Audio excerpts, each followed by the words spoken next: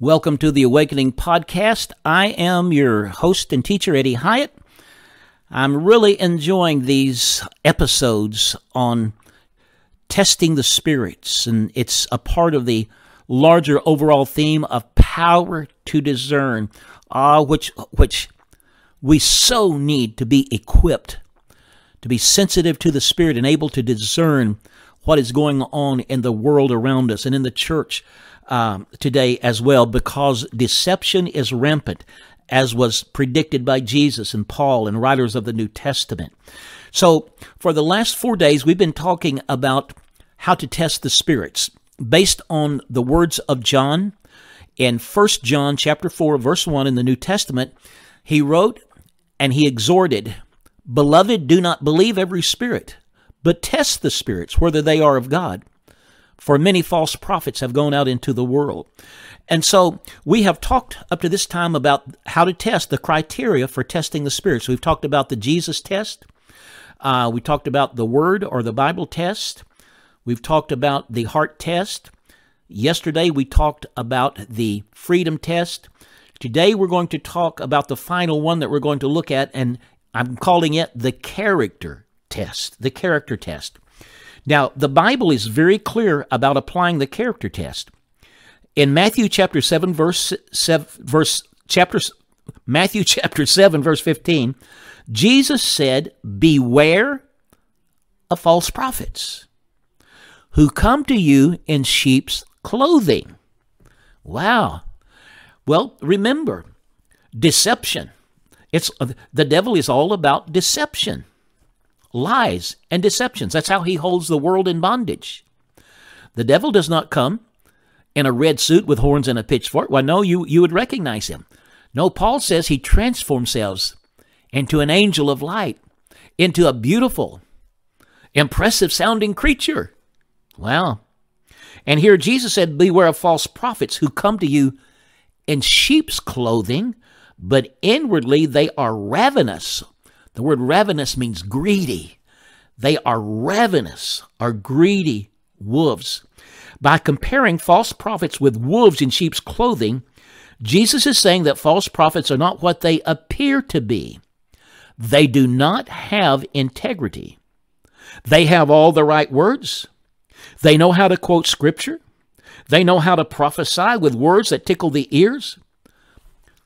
But they are not what they appear to be. I'll never forget when I was about 9 or 10 years old. My dad was pastoring a Assembly of God church in a small town in Tipton, Oklahoma. And I still remember, I think I was sitting down on the front seat on the left side. A small church, small town, small church.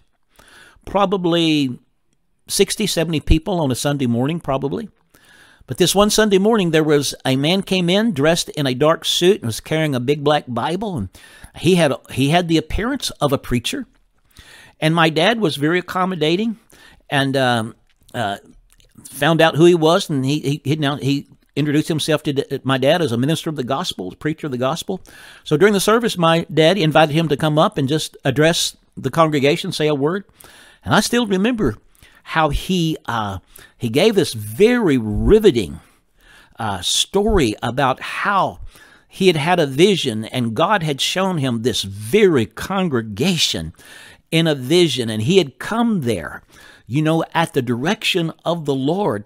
And wow, how impressive. Now, I'm only 10 years old. Now, I don't know how that set with other people in the congregation and so on, but what I do remember was that it turned out that the man was a practicing homosexual, and he tried to lure my 19-year-old brother into a homosexual relationship or activities. And I can still remember my brother talking to my dad, and I could tell it was a very serious conversation. And now I didn't learn the details of this until, later in life. And I don't know, and there are so many questions that I wished I had thought to ask my parents and even my brother while they were still alive, but they're all gone now. But I would like to have asked my dad, and my brother, well, what happened? What did you all do? All I know is that the man He never showed up after that. So I don't know. My dad must have had a talk with him, or whatever, and told him not to come back. That that he wasn't a man of God, and so on. But anyway, that was a wolf in sheep's clothing, my friends. Jesus warned us about wolves in sheep's clothing. That outwardly they look great and they know the right words and everything, but inwardly they are greedy and ravenous wolves. So ravenous, the word Jesus used to describe these false prophets, is an extreme form of greediness that will destroy others to get what it wants. And then Jesus went on to say in verse 16 how to recognize these false prophets. He said, you will know them by their fruits. Wow. Now, fruits is something outward that you can see, that's going to show up. And so fruits relates to two things. First of all, it relates to the character of the person. Secondly, the fruit would also relate to the fruit that these people produce in the lives of those who hear them. So character does count. It's interesting, in Paul's list of criteria for those who would serve in leadership in the church, and this is in 1 Timothy chapter 3, verses 1 through 7, character has definite priority. Prophecy, healing, and other miraculous gifts are not even mentioned in the list of criteria of those who would serve in positions of leadership in the church. It's all about character. The only thing that has any relationship to a gift, Paul says they should be able to teach. But everything else, go and read it, 1 Timothy 3, 1 and 7, it's all about character. And Paul begins this list, and this is in 1 Timothy 3, 1, by saying that a bishop, now bishop is not what bishops have become. The word bishop has developed into a church office through the years as a person of authority and so on. In the New Testament church, a bishop was, it literally means overseer. And actually the word bishop, the word episkopos, the Greek word, it's used interchangeably with the word for pastor and the word for elder. It was not a separate office. It was a function. It was more of a responsibility than some kind of office that had authority with it. We should see it more as a function of responsibility, responsible for oversight. But Paul says such a person must be blameless. This is 1 Timothy 3:1. Now the word blameless is from the Greek word anapelimpton, and according to Thayer's Greek English lexicon, it means irreproachable and not open to censure.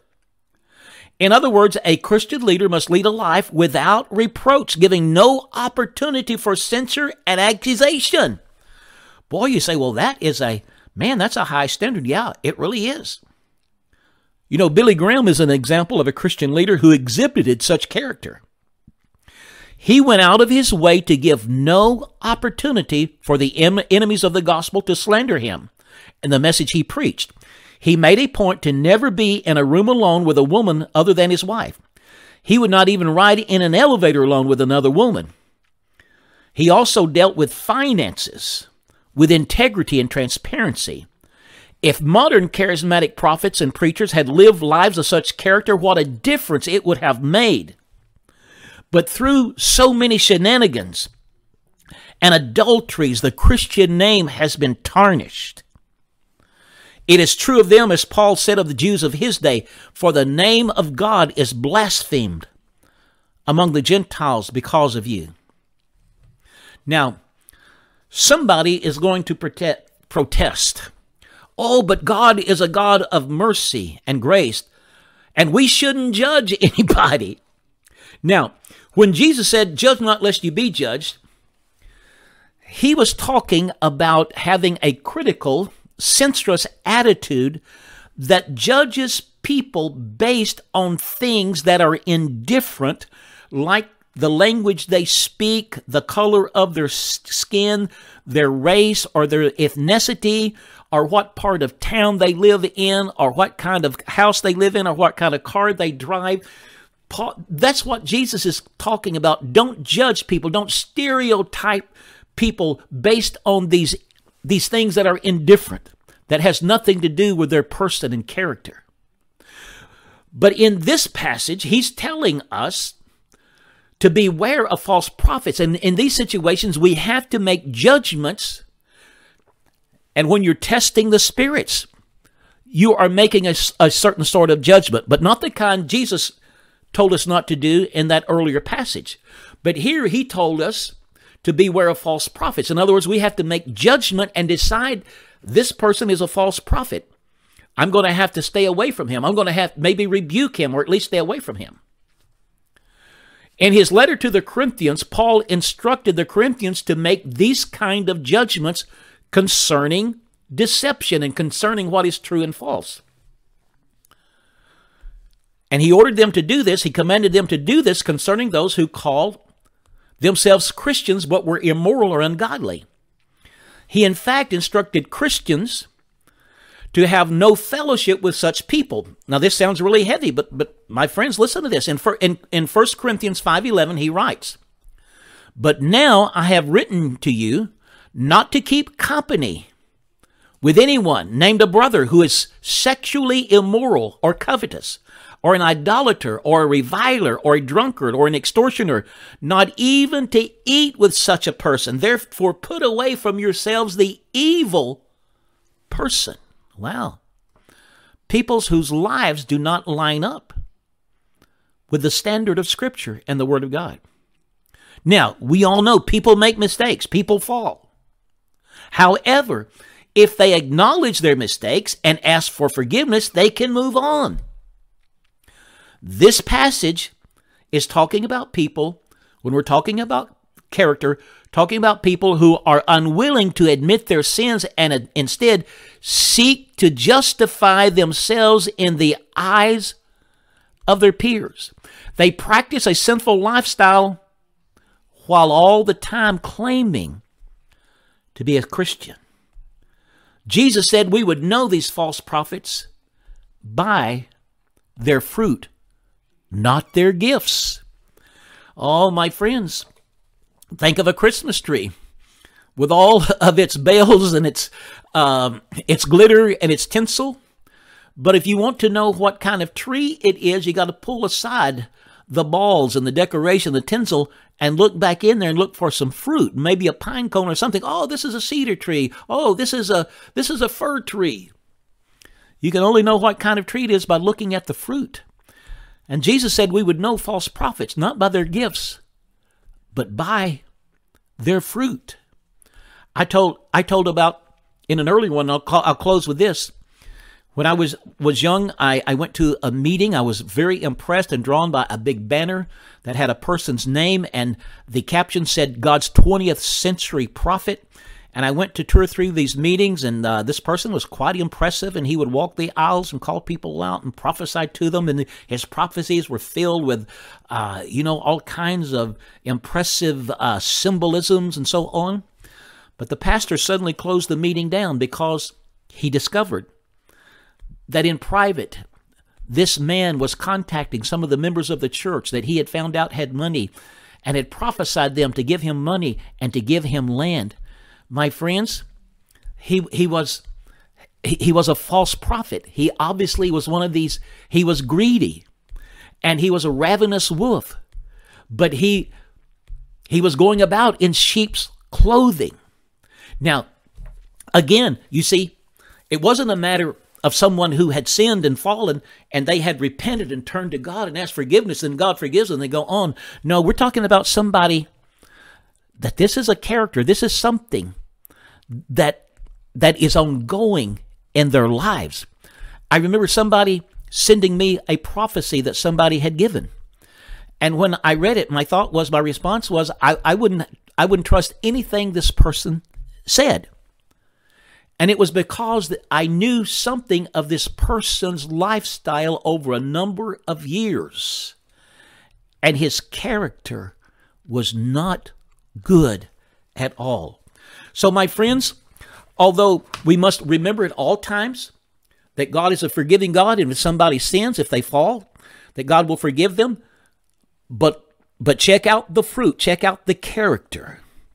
Is it just something that happened once or twice and and they're over it, or is it a lifestyle? Is it a part of their character? Jesus said you will know them by their fruit. Beware of false prophets who come to you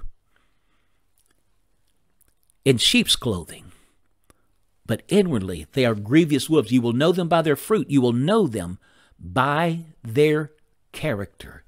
This is Eddie Hine. I'm so glad you've joined me today. I look forward to seeing you tomorrow for another episode of the Awakening Podcast.